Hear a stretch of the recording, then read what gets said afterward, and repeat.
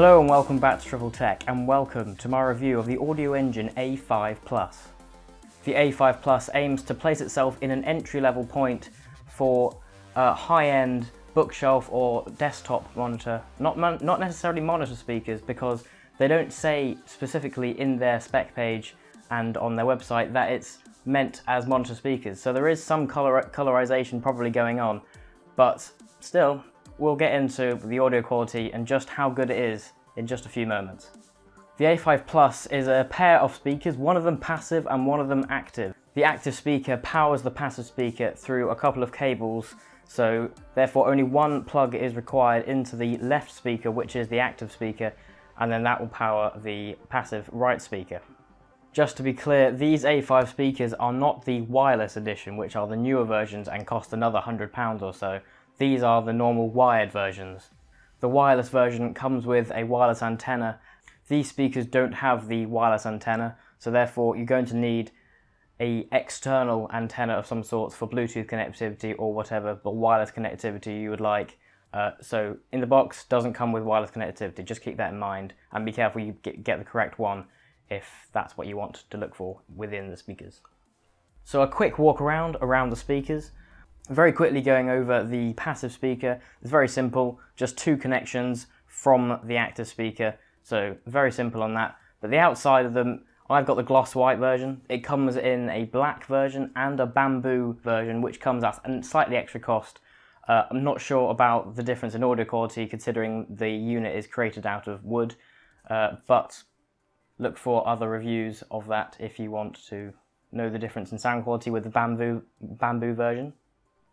Personally, the gloss white is my favourite and goes well with a white desk, as you can see that I've got at the moment. As for the speakers themselves, the drivers, it comes with a 127mm main driver and a 20mm tweeter. These drivers are that of Kevlar and silk material. Moving on to specifically now the active speaker. The active speaker is the one with all the power componentry inside it, and therefore the active speaker is a heavier speaker.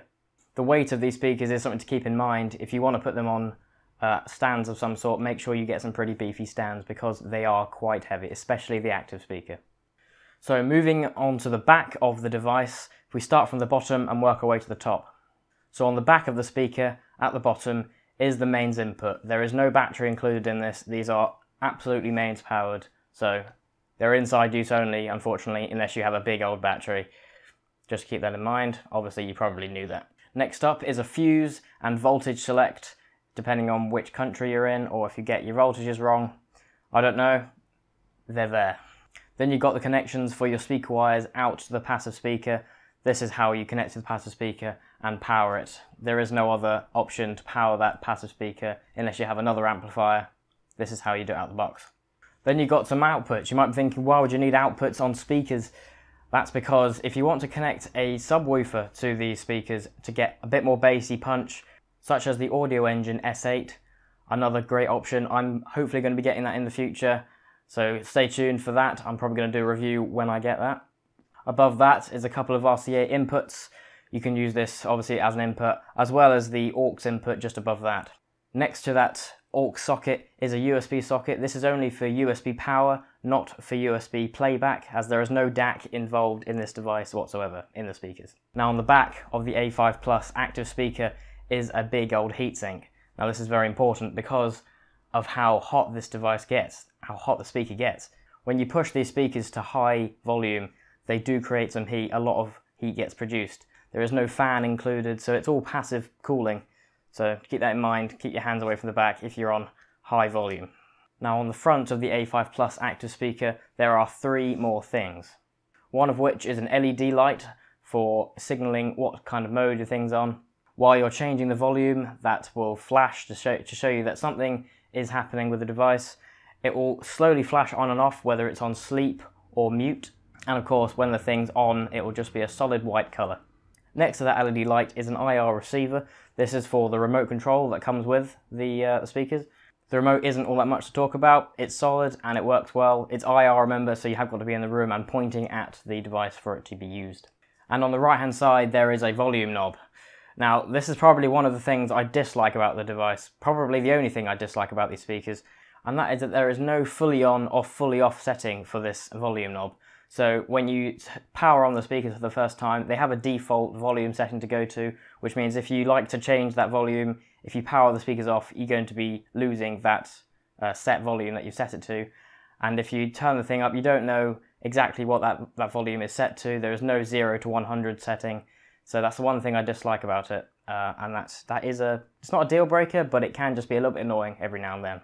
Now, moving on to audio quality, I'm going to do 2 tests, one of which is with these A5 Plus speakers, and I'm going to be comparing them to my current use speakers, which is the XV-DV55 5.1 sound system from Pioneer. It's a very old sound system, but I always thought it was very, very good for the price, considering I got it for £90 off of eBay, considering when this sound system first came out, I think it's like 10 years ago now, it came out for about £900. So I want to know exactly if it's still worth that £900 that it came out as the price a few years ago, or whether old sound quality from old speakers really, how much it has improved since then. So yeah, we're going to be comparing the sound quality to both of these sets of speakers.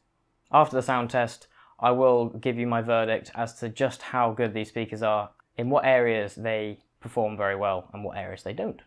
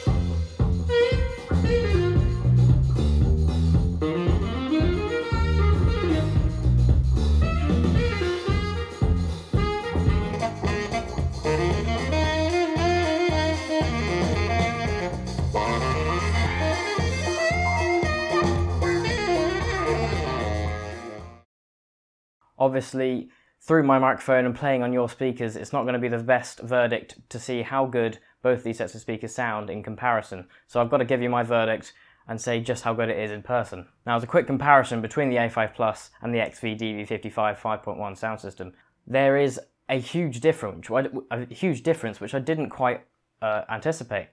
The old XV-DV55 sound system is a lot more muffled in a weird way, in the high ends and possibly into the mids as well. The bass is very good considering a subwoofer is included with the system, which is the only thing at the moment which it has over the top of the A5 Pluses, because there's more bass capability with the 5.1 sound system. So a more fairer test would be to include the S8 subwoofer from Audioengine as well. I'll hope, as I said before, I'm going to get that in the future, and we'll have a fairer test. But the A5 Pluses are way clearer in the highs, mids, and they have a very punchy, sharp bass without losing any of the details in the highs whatsoever, which is very good considering it's coming from a tweeter and a normal speaker, effectively 4 of them in stereo separation, and incredibly, everything's very punchy and very, very precise with only those 4 speakers. These are my first proper high-end speakers, and what I can say is actually given me a more appreciation for listening to properly recorded music rather than electronic music created by newer artists. You can really hear every single instrument, and the instrument separation is amazing. I can hear everything that's going on, and that is incredible. It's something I've never really heard before from a set of desktop speakers, really. Stereo separation is incredible as well. You can always tell very good stereo separation when you have 2 speakers doing the exact same thing and you think that there is a speaker in front of you. You can tell it's working very, very well because of that. Music that pans from side to side is incredible. Obviously going from the left speaker to the right or the right to the left, incredible. Everything just smoothly, like butter, moves from side to side, and a pleasure to listen to. As for volume, these speakers get extremely loud as they're massive cabinets. They can be used very well for a party. I have used them for a party already, and they are incredibly loud. They don't get distorted very easily. You could easily get them even better probably with a DAC. If you include a DAC from Audioengine, you could probably get even more performance out of these speakers before distortion starts to happen. Might be worth looking into if you're planning to use these for very loud music, but for me, they've worked extremely well. I can't really say much more. Obviously, with speakers versus headphones, which is another topic completely, if you're looking for high-end audio, but you don't know whether to go for speakers or headphones, you can get much more bang for the buck from a good high-end pair of headphones. However, headphones you do need to get all sorts of things like amplifiers and possibly DACs as well to get the most out of high-end headphones because of the impedance increase. But you do get more bang for the buck with headphones. Keep that in mind if this video is something you're looking at and you're not sure whether to get headphones or speakers. But there are plenty of more videos out there looking into that comparison for details. Anyway, that's as much as I'm going to say. Thank you very much for watching. If you like the video, do hit the like button down below. Leave a comment if you have any questions, and I'll see you in the next video.